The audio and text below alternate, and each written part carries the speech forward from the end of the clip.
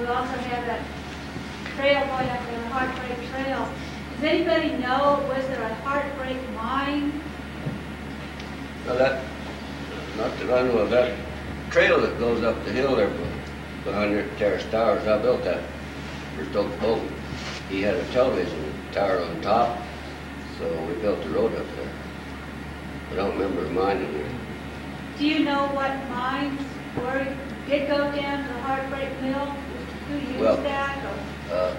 The mill, that mill that was built there, an outfit come in here to open up the Carabel mine at one time, and they had an old tractor and a little trailer that run on tracks.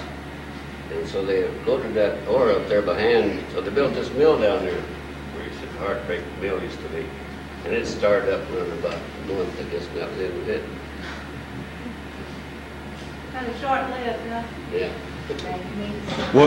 What decade, what years are we looking at for that? I'm not sure. I didn't keep track. I'm not too good at the dates and stuff, and I didn't write them down. So. Well, has it been within the last 40 years, or was it? Because I know the Carabel kind of ceased operation around 1931.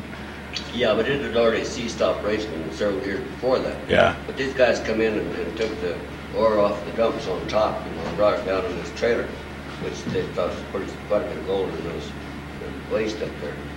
They run through this mill. They were wrong, huh? Yeah. They were. I know they, when we come here, they come down to my dad, and he had it's an old Best tractor, cleat tractor, and they had him haul a bunch of stuff up to the caravan, that old tractor, and then haul it back down. And the son now has got that tractor sitting out there at his restaurant. It's been completely restored. Everything's original.